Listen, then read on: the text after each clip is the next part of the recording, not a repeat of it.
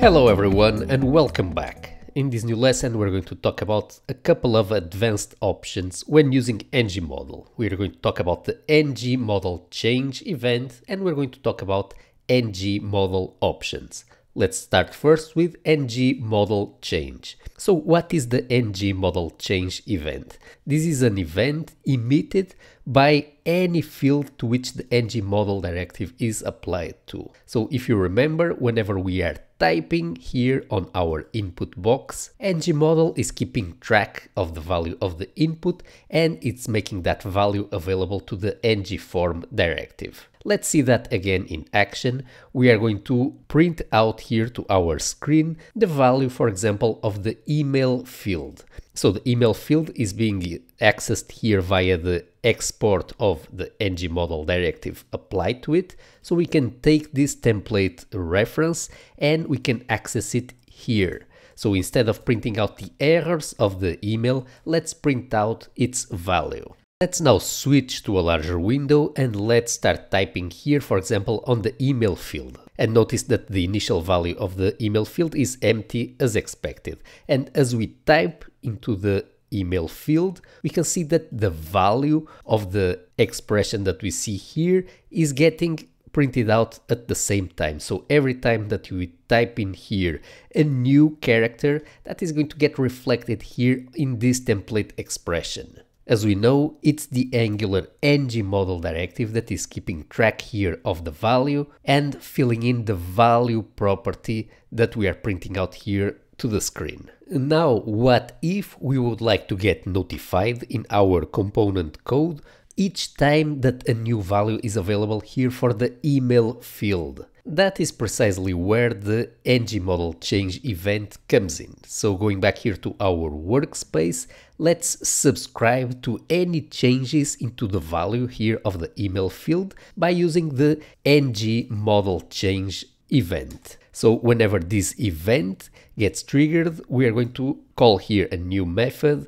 We're going to call it onEmailChange, and we're going to pass in the value emitted by the event. Let's go ahead and let's create this method here in our login component. And if you are using WebStorm, you can quickly create the new method using Alt-Enter. So now we have here the change event. Let's go ahead and let's rename it. And let's print out here to the console the value that we are receiving. So we're going to do here a console log of the change event. Let's now go ahead and see this in action. Switching here to a larger window, we're going to start typing here on the email field, and as we can see, as expected, each time that we type in a new character, not only do we see here the value printed out via this template expression, but also every new value is getting printed out to the console due to the use of the ngModelChange event. The way that this works is every time that there is a new value, ngModel is going to update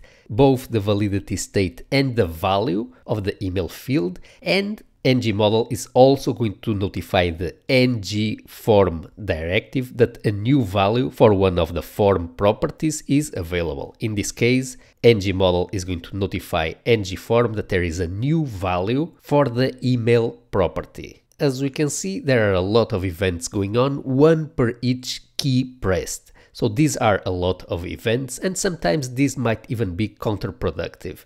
Imagine that for certain fields, we only want to trigger a new value and a new validity state whenever we tab away and blur the field. For example, maybe we want to check if the email is already being used by another user. So for that, we would need a backend call. We would not want to emit a new value to the form every time that we type here one key. We would prefer instead to wait until all the field is filled in, and only then, when the user tabs away to another field, would we then emit here a new event. We can control exactly when the ngModel directive is going to emit a new value for its field. So going back here to our program, we can use here next to ngModel the ngModelOptions property. So this is an input property of the ngModel directive applied here to this form. This is going to take in a JavaScript configuration object that takes in several possible properties. In our case, we want to use the updateOn property. And in our example, we want to set this value to blur. So here, the ngModel directive is only going to emit a new value if the field is blurred. Let's see this in action. We're going to switch here to a new window and let's go ahead and let's start typing in on the email field. Notice that neither the email.value expression nor the console is being used to log new values for the email field. And this is because we are waiting for the user to finish interaction with the form field and tab away from it or click elsewhere on the page in order to emit the event. So this is what happens when we use ngModelOptions with updateOn blur. New values are only going to get emitted via ngModel if we blur the field, meaning we tab away from it. By default, the value of value_on is set to change, so ngModel is going to emit a new value each time that the field value changes. Let's see what this looks like. So we are going to switch here to a larger window and we're going to start typing again on the email field. As we can see, just like before, we are emitting a new change event each time that we enter a new character. So this is the default behavior, so we don't need to specify this to updateOn_change. This is already on by default for all input fields.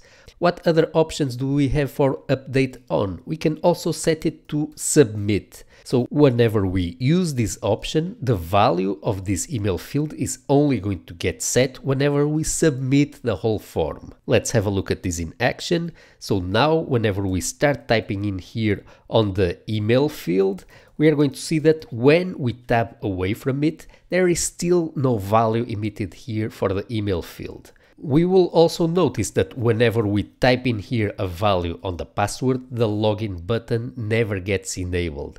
And that is normal because the value for this field is only going to get emitted and reach the form value whenever we submit the form. And we have disabled the button here in order to prevent invalid form submissions. So in order to see this ngUpdateOn submit in action, we are going to have to temporarily go back here to our program and remove this condition here that was disabling here our submit button. Let's try this out now. We're going to switch here to our login form. Let's go ahead and let's type in here a valid email and let's type in a valid password. Now take a look at what happens when we click on login and we submit the form. As we can see, only at this moment we got this console.log statement here in our output. So the ngModel directive applied here to the email field only emitted a new ngModelChange event whenever we actually submitted the form. And we can see here that the form submission includes the values for both fields. Let's now go back to our program and see what other options we have available here for ngModelOptions. Before anything else, let's also add here again the disabled condition here to our form button. Let's then learn what other options we have available for the ngModel directive.